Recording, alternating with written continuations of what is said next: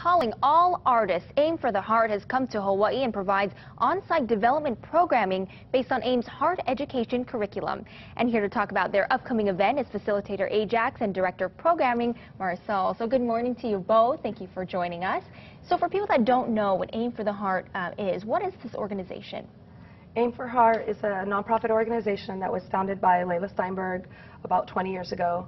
Layla is most known for her work with artist Tupac Shakur, who had began workshops organically in her living room, just sitting around a living room with a boombox. And what had happened organically 20+ years ago evolved into a nonprofit organization.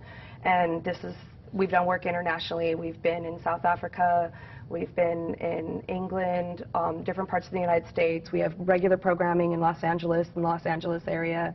And most recently, we were in Western Samoa about 2 years ago. Wow, and so this is all based on music and the power of music. Music and the arts. Yeah. And so regardless of your actual medium, I'm more of a poet and a visual artist, where Ajax may be an actor, but there's a space for all, because of the way that the workshops work and the way our programs are run is that it's really art that's being used as the medium to facilitate the dialogues that we have in workshop. And Ajax, you know, bringing this to Hawaii, there are some sessions that people can get involved in. Yeah, for sure. And Monday and Tuesday we have these facilitator trainings. So if you're not really sure if you're an artist but you want to help the community and get more artists involved, you could learn to be a trainer for the program.